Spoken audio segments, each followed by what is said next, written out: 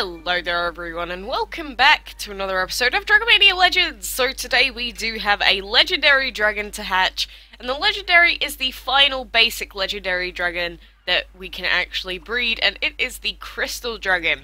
So obviously the Crystal Dragon is like technically the last legendary that you can get by breeding together the Emperor plus Magnet Dragons, but we got them a couple of days ago, which is pretty sweet.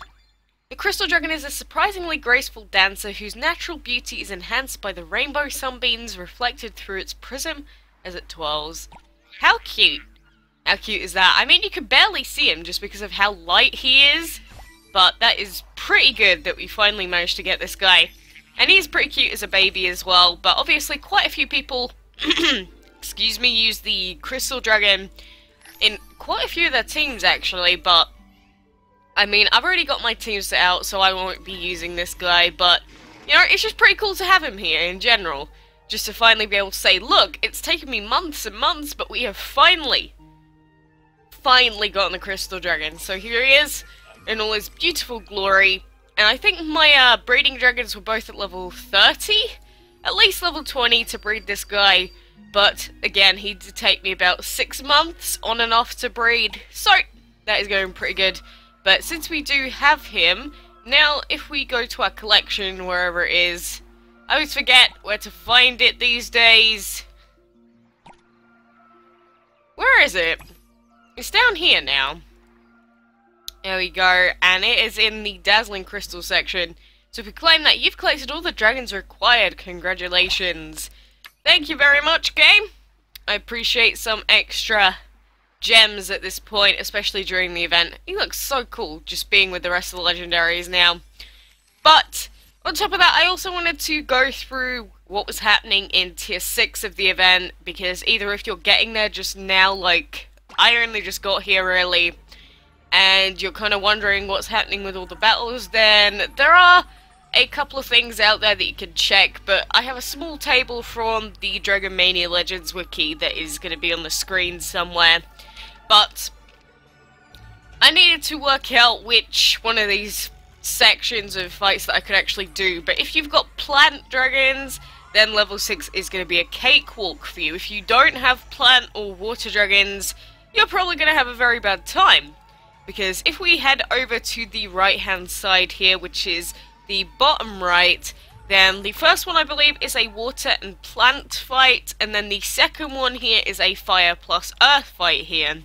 Which does mean that I can't actually go this way because I don't have fire and earth dragons to do this with, which is a massive shame. And then again, if we go up here, then this chest here, the fight before it, is another fire plus plant fight.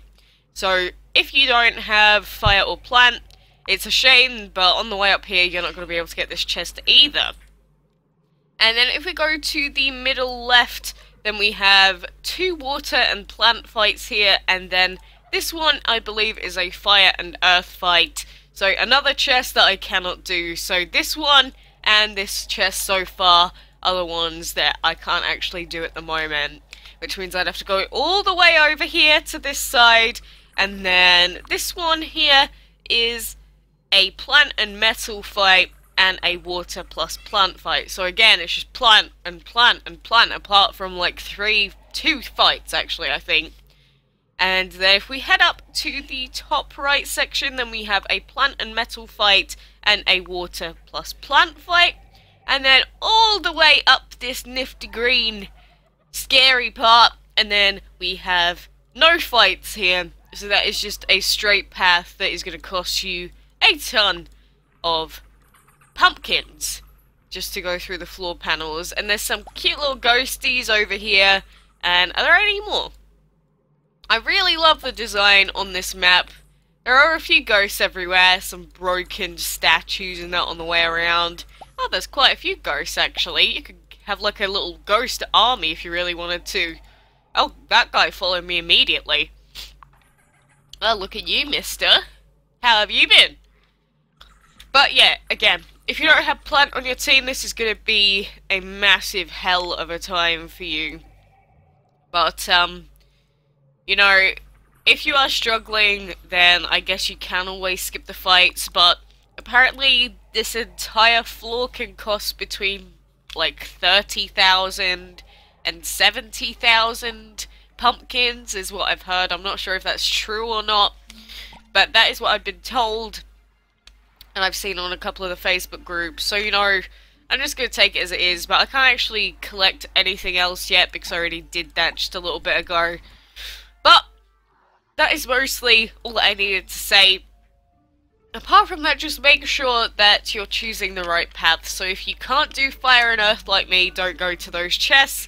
If you can't do plant fights, then I am very sorry for you. I wish you the best of luck in getting the Hellhound, in all honesty.